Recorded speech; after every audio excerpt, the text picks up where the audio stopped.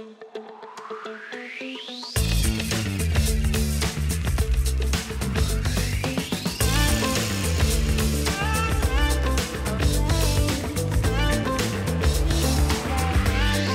there, I'm Andy Bear. I'm a technology manager with Panasonic Electronic Materials.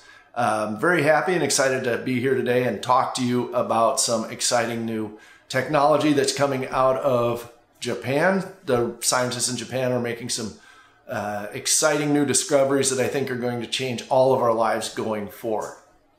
So to start, think about the world. Think about all the things that are around us. Think about the cars we drive. Think about the people you know.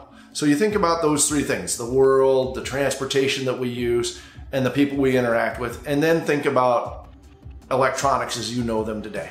So the world, not flat and rectangular. Transportation, cars, trains, planes, automobiles, not flat and rectangular. People, definitely not flat and rectangular. But our electronics, they tend to be flat and rectangular. That's not always the case, but in general it's the case. And the question arises, why is that? Why are our electronics flat and rectangular? And that's primarily because that's how we can make them. That's the way that we've evolved to make them in high volume manufacturing. Well, that paradigm is starting to change a little bit.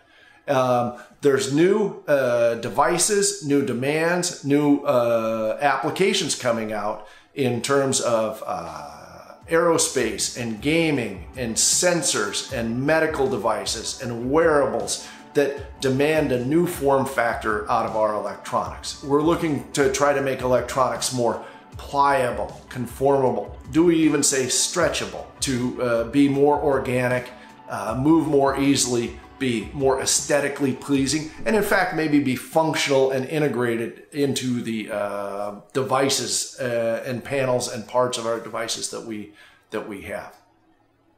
So as we move toward more conformable, more stretchable electronic form factors, that's going to demand some new materials. We just can't get there with conventional materials that we have in our toolbox right now. And that's what the scientists at Panasonic have been working on. Been working on making novel, new, stretchable circuit materials, which really can enable new devices for us going forward. So I'm going to talk a little bit about that.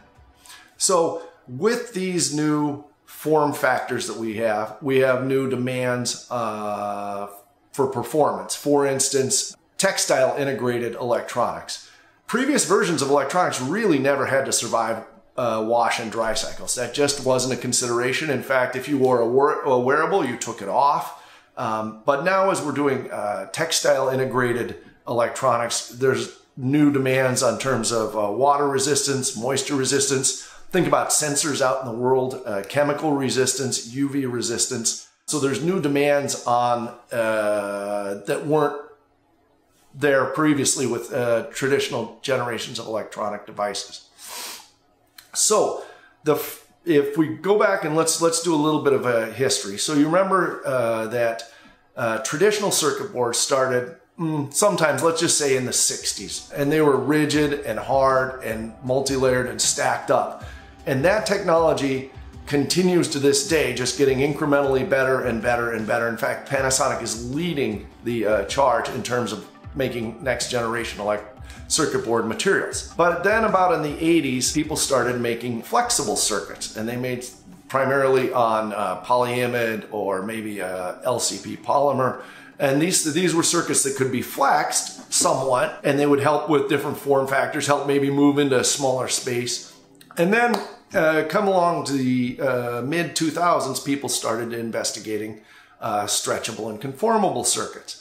But the problem with the current materials that we had for stretchable and conformable circuits was that the existing materials were not very durable at all. They were thermoplastic materials, meaning they were subjected, they didn't hold up well to exposure to heat or chemicals or environmental. Well, the scientists and engineers back in Kodama, Japan, developed a proprietary and unique chemistry, polymer chemistry, thermosetting polymer chemistry that now has the potential to make very durable and stretchable and conformable circuit materials. And so this will open up a whole new world of electronics that can be worn on the body, for instance, medical devices, health monitoring, sports, conformable devices like in automotive, maybe conformable displays, foldable, bendable displays, sensors that can go everywhere. And another benefit of this polymer system that's been developed out of Japan is, in fact, it is scalable. So these can be done either in panel form or roll-to-roll printing using existing manufacturing techniques. So we don't need to incorporate brand new manufacturing. So some of this barrier to entry and scalability has been removed from these thermosetting materials. And so we've got a whole product roadmap lined up. We're going to launch our first generation product this year, and that's going to be the first generation of thermoset stretchable film. That's going to be a substrate for printed electronics. Now, there's a lot of terms out there being bounced around in terms of printed electronics, additive manufacturing, stretchtronics, flexible hybrid electronics. But the basic gist of this is that these electronics, these circuit boards and other devices are made with additive manufacturing using printing or other additive processes to make new form factors of electronics. Should enable some very nice cost advantages and also some form factor advantages. So maybe show a couple of quick things here, if this is all right. Here's a very basic printed electronic device. There you can see the silver ink on the stretchable film, and you can see that this could be conformed or used in just about any way you would like. Could be very comfortable on your body. We can modify the film, the materials for aesthetics. Here's a blue version of the film. I like to call this Panasonic blue because aesthetics are becoming increasingly important in electronics. Here is an example of a complete circuit board, a functional circuit board integrated into textiles. And again, this is a Panasonic proof of concept device, a sensor, input-output sensor that could get integrated into a shirt or other wearable device. We can add other functionality between different conductors. We can use silver-based composite conductors, traditional copper conductors. In fact, one of the most exciting things we're working on is taking our polymer technology, our polymer film technology, and combining it with liquid metal to make conductive circuits that can never fatigue or break. So that's down the road. It's in R&D stage now, but it's a very exciting research that's coming along. Unfortunately, we can't disclose very much detail about the types of product development we're engaged in because we have NDAs with these companies, and it wouldn't be appropriate to share the specifics of the devices they're developing using our materials. But we can share a lot of details about the material itself, and then, of course, your imagination can run wild about where you think stretchable, conformable, pliable, wearable electronics might be used in your everyday life or things that you dream about or think about. Now, I'd like to go into some of the questions I commonly get when I talk to people about our stretchable circuit materials. One that comes up quite a bit is a question about biocompatibility. And that's a totally reasonable question, right? If you're going to make medical devices or on-skin devices, certainly we're not doing implantable devices, but things that are going to be worn on the body or touching the skin, you want to make sure that it's not going to be irritating or have issues with the skin. And so to that end, we have tested the first generation of film for biocompatibility, and it's passed those tests without any issue. There appears to be no irritation or skin sensitivity with this material. So that's a good start, and we'll continue to do that type of testing for the products that will come out and may come in contact with your skin. Another question I get, particularly from manufacturers, is what type of equipment do I need to have on hand or to buy or to use for to make circuitry with your materials? And the basic answer is really one of the big advantages we have is the path to scalability doesn't require any specialized equipment. You may need to adjust your processes, but basically regular PCB manufacturing equipment or screen printing for additive electronics works just fine on our substrate.